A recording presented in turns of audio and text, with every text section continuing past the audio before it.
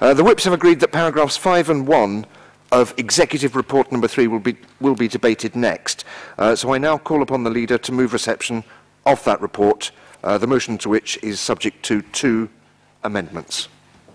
I formally move report number 3, Mr. Mayor, and happy to start the debate at your convenience.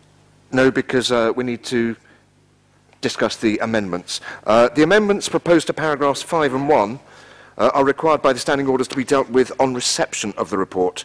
With the Council's agreement, I propose that these amendments be debated in conjunction with the paragraphs to which they relate. Could I now ask Councillors Osborne and Mrs Leonie Cooper to move and second the first of those amendments, which relates to paragraph 5, dealing with the streamlining of the organisation of the Council's business? Formally, Mr. Mayor. I'd like to formally second the... Thank you. Could I also call upon Councillor Senior to move paragraph 5? Thank you, Mr. Mayor. I formally move paragraph 5. And we will move into the debate with Councillor Locker. Thank you, Mr. Mayor. As was set out in the paper presented to the Finance and Corporate Resources OSC last week, the Council has made good progress in achieving the spending reductions required by the Government's last strategic spending review. However, it is clear the enormous task of rebalancing public spending in the UK necessitates further effort at all levels of government. And although we may disagree about who is to blame for the precarious state of the nation's finances, I would hope we all appreciate the ramifications it has on the decisions we face here in Wandsworth. With that in mind, it is vital that the Council continues to strive for the delivery of effective services which provide value for money for our residents. Over the last 3 years, we have sought to do that by reducing back office and administrative costs, whilst limiting the impact on frontline services. The committee was reminded that market testing and tendering have already made a significant contribution to that objective. The case of tendering library services, for instance, has helped us keep all of our libraries open, whilst at the same time allowing for £6 million of savings to council taxpayers over the lifetime of the contract. A model that contrasts with the cut-and-run approach adopted by some local authorities. Streamlining our organisational structure clearly presents fresh opportunities for more back-office savings, and to be honest, irrespective of the financial climate, I think it makes sense always to ask ourselves if we can do things more efficiently. Consequently, I believe the proposal to centralise support functions like HR and IT, along with reducing the number of council departments from 6 to 4, is both necessary and desirable. The truth is, most of our residents are not concerned about how many departments there are at the town hall. Indeed, if anything, too many departments and an overly complex structure risks people being passed around, repeat handling of queries, confusion and frustration. What matters to local people is that the council is easy to deal with and delivers good customer service. So if anything, the proposed reorganisation will give us a chance to consider how to simplify the way we interact with residents. As well as merging departments, we should look to break down organisational silos to provide residents with a single, seamless customer journey. I hope that we can utilise technology and reconfigure our processes to achieve this. In future, we should make it far easier for someone to, say, report an issue on their estate, switch their council tax to monthly direct debit, and order new orange sacks all in one go. Streamlining the departmental structure of the council also gives us the chance to review our property estate. The committee paper makes sensible recommendations for reducing the council's requirements for office space. Moreover, as one of my opposition colleagues quite rightly pointed out, by looking at new ways of staff working, such as flexible and home working, we should realise increased productivity and further reductions in our overhead costs. Such changes are often popular with employees themselves and can improve work-life balance. Of course, managing change in any organisation presents challenges and risks. It can be unsettling and distracting for staff members who are already working hard to provide good quality services to local people. Nevertheless, I am confident that with the leadership of senior officers and professionalism of everyone who works at Wandsworth, we can successfully restructure the organisation of the Council to meet the demands of the current financial climate, whilst at the same time keeping customer service at the forefront of all we do. Delaying the proposals, as suggested in the opposition amendment, will only serve to prolong the uncertainty for staff and jeopardise the amount of savings that back-office reorganisation will bring to the Council. I, for one, do not believe obfuscation to be in anyone's interest. And listening to the opposition speakers in the earlier debate, I think deep down they agree with me. I therefore urge all of my colleagues to vote in support of the original recommendations, as we did in the committee meeting. Thank you.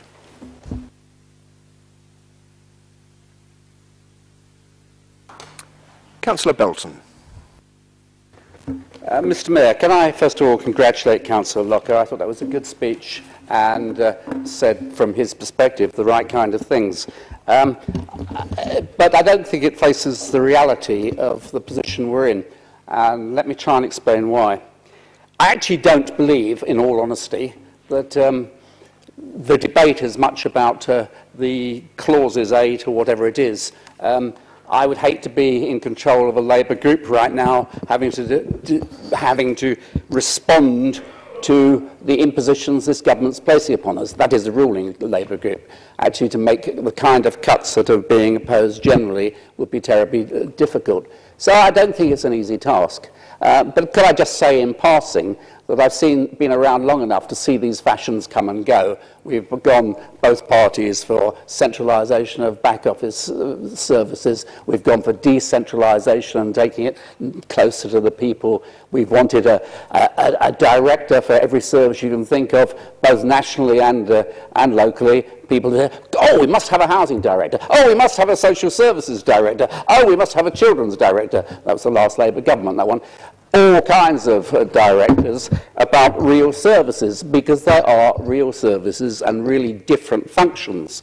Perhaps where this council has gone wrong is having not only so many directors, but with due respects to all those people sitting around here who I quite respect and admire, paying them 3 times the rate. We could look at it another way and have senior people in charge of these functions on much lower salaries.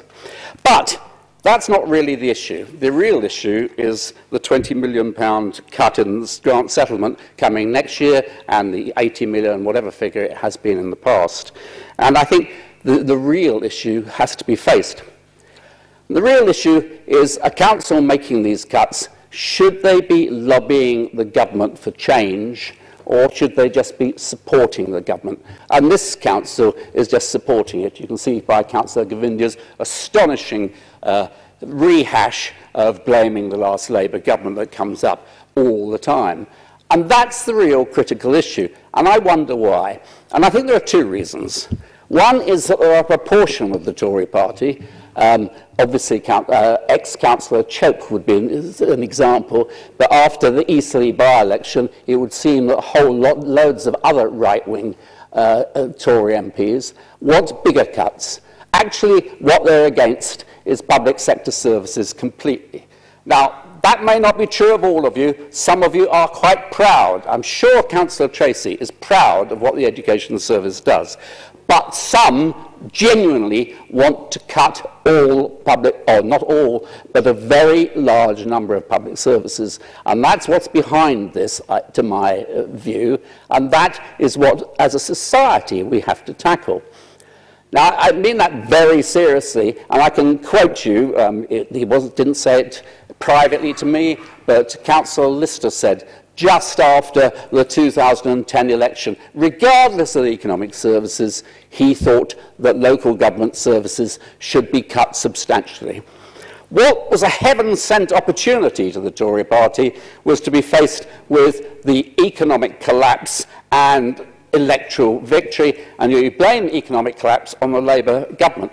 Now, we all know that that is nonsense. We all know it's an international financial crisis, and Gordon Brown, however much I respect him, or Alistair Darling, was not responsible for Greece, Spain, Italy, you name it. What was responsible was irresponsible behaviour by bankers across the world, and that is at the root cause of it. And it is ridiculous pretending otherwise. So the whole fundamental issue is the Tory party's belief in this being the way to resolve it. And this is where I'm afraid I have to disagree with Councillor Carpenter, who says doesn't want to look back in history, want to move forward. It is fundamental that the Tory party has to be tackled on this issue and get their analysis right. Because if they don't, with an economy that is collapsing, with living standards that are falling, with no recovery, a triple-dip recession on its way, unless there's a 0.1% growth. 0.1% growth this quarter. What a joke. I mean, it's a triple-dip recession whether there's a 0.1% growth or not. And that is what's happening. And if they fail, then what is, I'm just winding up, if they fail, what is Osborne going to do? He has two possible tactics, and only two. One is to go in full reverse and do something to expand the economy, and where will he push that? He'll put in public services. Or the other is to cut further, and we'll have another round of cuts yet deeper than the ones we're facing. It is up to you to challenge your party and get this sorted, because there's nothing I'm afraid anyone else can do. Councillor Mrs Clay. Thank you, Mr Mayor.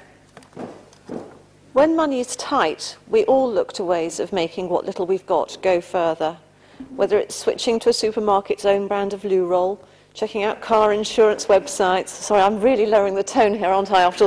Anyway, checking out car insurance websites, comparing interest rates on credit cards or on bank accounts. We're looking after the pennies because we know that's the way to make the pounds go further. When we're spending taxpayers' money, we have an absolute duty to make sure we're spending it wisely. I can't imagine that anybody other than the opposition believes that it doesn't matter if the council pays more for services than it needs to. We've spent nearly 35 years making sure we get best value, and one of the key ways we've done this is by seeing if an outside contractor can do the same thing for less. So far, this process saves us well over £60 million every year. I must admit, I find it slightly depressing that it's been proved true on so many occasions that the private sector can provide the same service cheaper than the public sector can do it. That might be depressing, but it's truly horrifying that the opposition's amendment tonight is calling for a halt to further market testing. On second thoughts, though, it's not surprising. For 13 years, the Labour government showed the same cavalier attitude to spending taxpayers' money. They've tried very hard to convince us that we can spend our way out of difficulty, something which your average man on the Clapham omnibus instinctively knows is wrong. I hope that this further exploration of market testing our services is more nuanced than it might have sometimes been in the past. There are challenges where markets aren't mature. Simply packaging up what we already do and contracting it out to the lowest bidder might well save money, but it doesn't necessarily mean we're getting best value for every precious pound. Before we write our tender documents, we must ask ourselves some crucial questions. Firstly, does the council actually need to provide something, or is it already provided by private companies, charities, the NHS, by central government, or by any other agency? Secondly, is there duplication across different council departments? Thirdly, and most importantly, is there concrete evidence that what we do is effective? Take, for example, physical exercise. We can all agree that this is a good thing, and anybody who hasn't had their head in a bucket for the last 20 years knows that most of us should probably do more. But are we certain which of the bewildering range of initiatives on the council's website actually work? How many parents ditch their cars for the school run because of our walk once a week scheme? That's called WOW. There's also National Walk to School Week, and there's International Walk to School Month. A child told me yesterday, when I asked him what he thought that meant, that he said foreigners have to walk.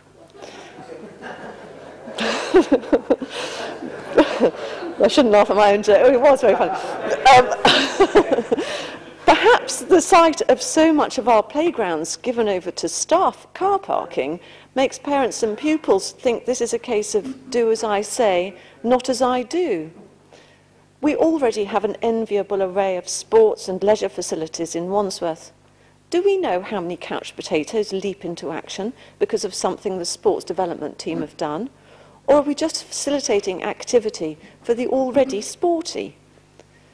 With the proviso that a review of council activities precedes any further market testing, I'm wholeheartedly in favour of the leaders' proposals. They're bold and forward-looking. They will save council taxpayers' money. There may be risks, but there are also opportunities for our imaginative officers to look at different, more effective ways of doing things. And I was pleased the opposition members initially voted in favour of the recommendations to committee. It appears they've now had a change of heart and retreated into the past, resisting modernisation, market testing and streamlining. I urge you to reject their backward-looking amendment.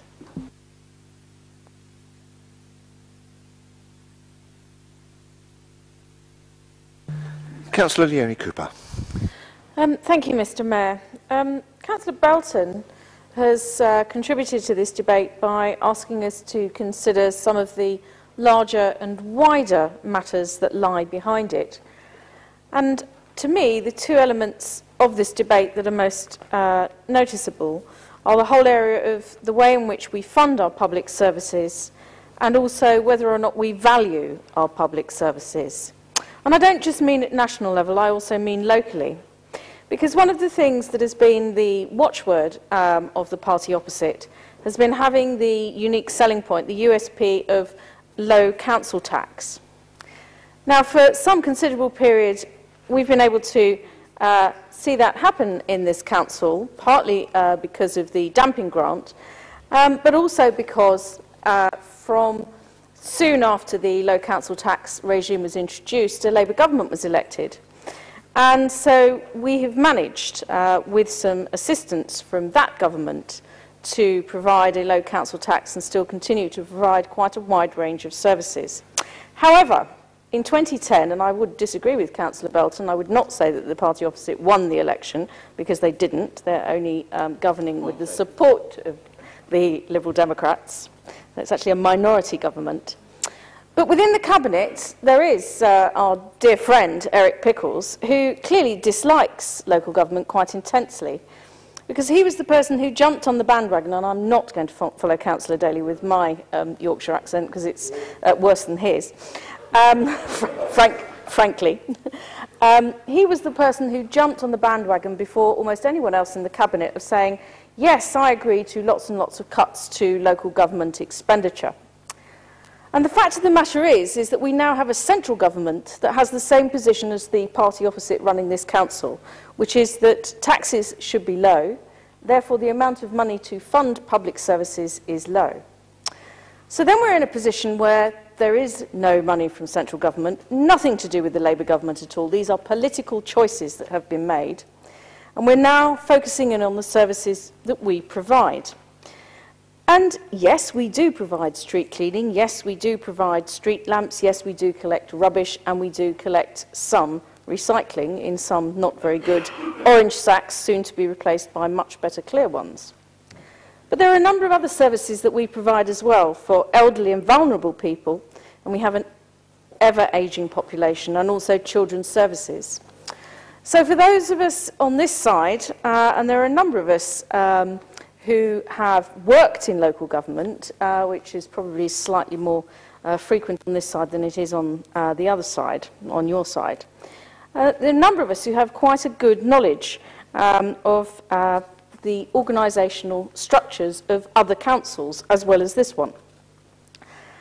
I had the privilege of working for a number of other authorities and in a number of other local authority areas, as well as knowing members in a number of other authorities across the whole of the country. And since becoming a member here, I, as well as a number of my other colleagues, have taken the opportunity to submit members' inquiries to improve my understanding of the details of our expenditure in this council.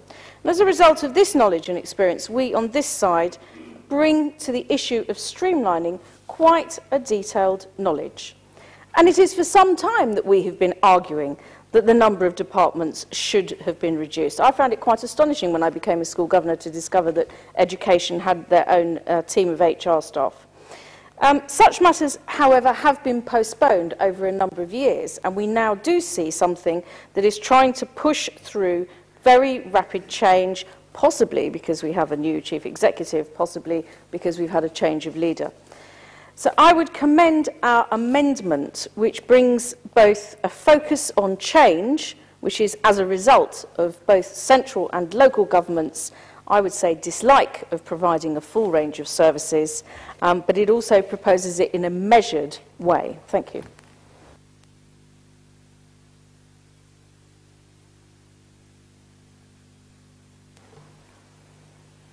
Councillor Osborne, yes. Thank you, Mr. Mayor.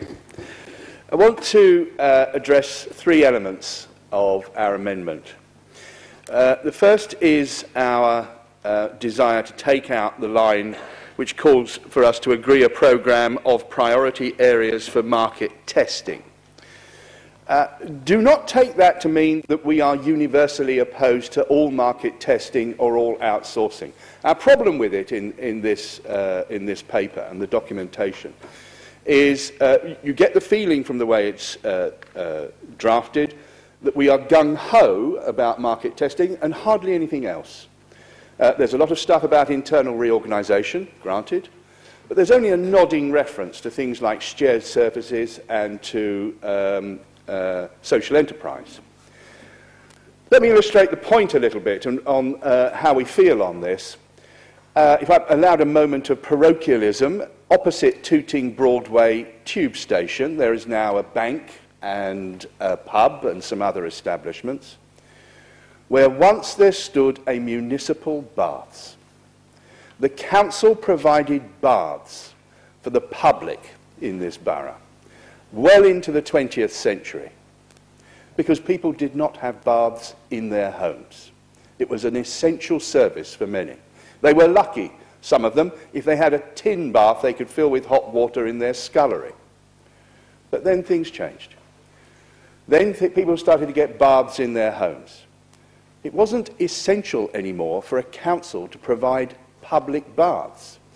If I'm allowed an anachronism, and stretching the point a little bit, somewhere along the line someone decided to market test that public baths and outsource it, I suppose, to the builders and B&Q and everybody else who now provides baths in people's homes. Today we have public libraries where people can go and get access to the internet if they don't have it at home. But one day we'll reach a stage where everyone has the internet on some device somewhere in their pocket. It'll be very cheap indeed. We won't need to provide that service publicly. Although there might well be something else, some other high-tech service of the far future as yet undreamed of, which people can't afford, but we'll have to do it as a council.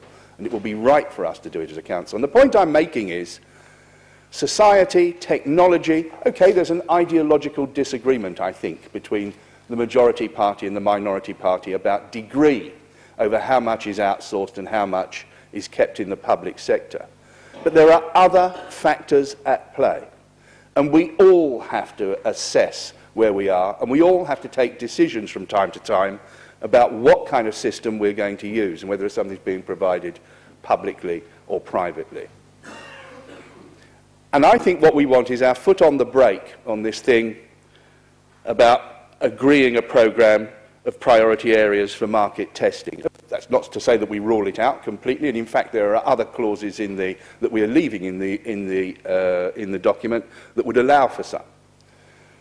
But we don't want to be gung-ho about it, in particular because actually we think shared services with other boroughs would be an extremely sensible way of cutting back on our costs. There's a nodding reference to it in the documentation so far, but I think that takes me on to something else. We can learn lessons. I think we've learned a bit of a lesson actually by working with Croydon on the library tender. I can't find anybody now who agrees that Croydon was a perfect fit for this borough. It was maybe a bit of a mistake to go in with them. On the other hand, the council leader has been very complimentary in this council chamber about the joint work he's doing with Lambeth at 9 Elms. I think we need to keep our foot on the brake on some of this stuff and experiment and examine a little bit more, which is why we're against a headlong rush into April. Start if you want, but let's not go to every committee with a report on everything on this. There are lessons to be learned from all our outsourcing and all our contracts. Finally, one last point on all this, and let me too commend Councillor Locker for his eloquent intervention. He said, we may disagree about the cause of the crisis, but we all agree on the seriousness of it. And I think one of the things that's disturbed us about the documentation is, yet again, this stuff about what the Labour government did or did not do. OK, we disagree on it. We have put an alternative argument eloquently here, both Councillor Belton and Councillor Cooper. But the fact of the matter is this. There is a raging fire. We need to join the team that's trying to put it out. We should not be arguing about what caused the fire. We have to decide as a council what is the best way to allocate reduced resources. And that is what we should be focused on. This sideswipe, this party political yaboo politics all the time, okay, it may fit in here. But those members of the public that are watching, and there's not very many of them, I guess, but any of them that take an interest in what we do. Could we wrap up, please? Yes. They will recognise that that side of the debate casts a shadow over what we do. Not for you, the majority party, not for us as an opposition, but for the public. And I think we have a duty to the public to put all that aside and try and push through some sensible proposals. And that's what our amendment does.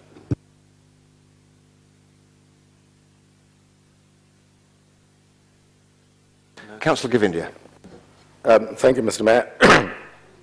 I am a little surprised that we're debating it tonight, and I'm also a little surprised at the Labour contributions, because I think that shows exactly why this rather brief, rather stark, rather bold paper, fairly simply written and very easily understood paper, was approved and agreed by FCROSS members, opposition members at the FCROSS committee. They approved it, they welcomed it, and I was surprised that it was going to be debated. I'm surprised that they've decided to amend it, because what has happened is that between FCROSS and the Council, they've had a debate. And I guess Councillor Carpenter got mugged on his way from FCROSS to the Council. What the paper sets out is that we have a savings target of 20 million on top of what we are currently saving. The 2015 spending review is unlikely to be anything other than more of the same. And these proposals are designed to deliver those 20 million early, if we can, and to be in a good position to respond if there is a further challenge in the 2015 spending review. These proposals build on our recognized strength, and strength that opposition recognized too, of very successful and immensely successful record of market testing our services. The latest example was the library tendering service, which I know Councillor Daly at FCROSS thought was insignificant savings were being produced, but over £7 million over a contract period is not insignificant. And I have great hopes that further market testing would deliver the savings. And of course, what market testing will do, and you know, Councillor Clay was suggesting that there may be should be a review before we go to market. Well, indeed, there will be. Writing of the specification effectively starts the review of what we do, whether we should do it, whether the way we're doing it is the right way or not. But I am convinced that exposing current services to further rigors of market testing will provide us services without necessarily having to stop providing services. I don't discount staff mutuals, and I don't discount working with other local authorities. In fact, earlier I mentioned, gave two examples, and I know officers are in constant dialogue with other authorities about joint service providing. But what is important is that we should provide services jointly with a borough that has some synthesis with us. And perhaps, you know, the Croydon example will have to, for us to learn from, and maybe we will. But it is important that we should go with a local authority that lifts us up rather than drags us down. And if there is one that can do it, I am perfectly happy to do so. And I have no difficulty in doing it. And of course, going to bed on pension administration with Camden, a totally different political persuasion, didn't really matter to us because the deal was right, as it were. I propose that the Council builds on the success of centralisation as well. The centralisation, and I know Councillor Bolton's right that there are fashions, they come and they go. But centralisation so far has provided enormous savings and efficiencies. And I think there are further savings to be garnered from further centralisation. The merger of DTS and DOLAS has provided savings, and it was nonetheless a rather quickly driven merger. But I believe that, in fact, looking at the 4 remaining service departments and creating 2 new departments, 2 completely new departments out of 4, would provide us both services, make this council lean, keen, and ready for the challenges ahead. And in future, I don't discount looking afresh at admin and finance and see whether those 2 could in fact become a single unit. But I think time for that is not now, because when you've got 4 departments in flux, an enormous amount of market testing being done, that somebody at the centre needs to hold the ring and to hold the process in check. And that is why I think it would be reckless to throw them into the pot at this stage, which is why this side is not going to be reckless. I think the other thing I'd say is a sort of amusing point about the tooting bards. I recall, certainly I was not in this council, but I recall the debate in the papers that the bards were, the closure was greatly resisted by the party opposite, and I'm sure Councillor Heaster will have the memory that that closure was challenged by the party opposite because they still felt that there was somebody without a bath from B&Q. That is not to say that if libraries become defunct in the future because of technological advances, that we will still carry on running a library service even if people don't go to it. Well, of course, if change comes, we won't want to embrace it. But I think that the departmental structure that we are looking at is a structure that will be able to grasp the challenges that come in the future if they do. I think, Mr. Mayor, what we are embarked on is a review of our own systems and our ways of doing things without necessarily reducing service levels.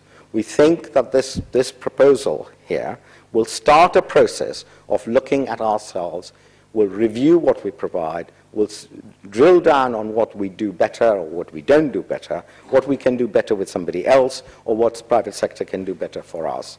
At the same time, we should be able to say to our residents that we are providing you service, levels of service at a price that you can afford. And of course, members will have a role to play in every time the papers go back to FCROS or to OSCs, because this is only starting the process. This is not the conclusion of the process. So it is a bit wrong to assume... Leader, could I ask you to wrap up, I will please? wind up, Mr. Mayor. It is wrong to assume that this is a done deal and this is the end of the matter. Members will continue to have a role, and which is why I welcome the kind of cautionary approach which Councillor Osborne says, which would be like, make me chaste but not yet. Well, we think that you will have time to be chaste and you will have opportunity to do so. Mr. Mayor, I commend my paper and reject the opposition amendment.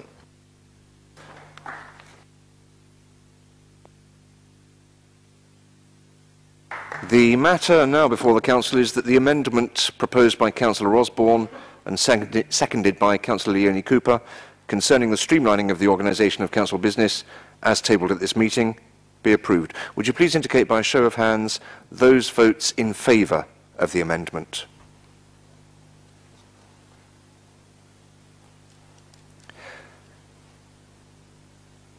And those against the amendment?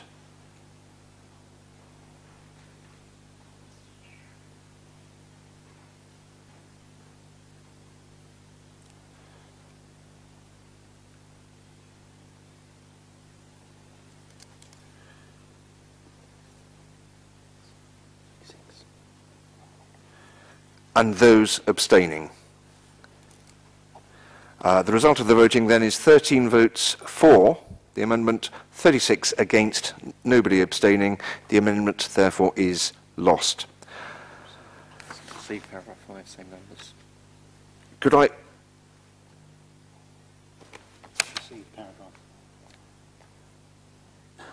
Oh, yes. So, can I propose then that we receive paragraph 5 as information, same numbers? Thank you.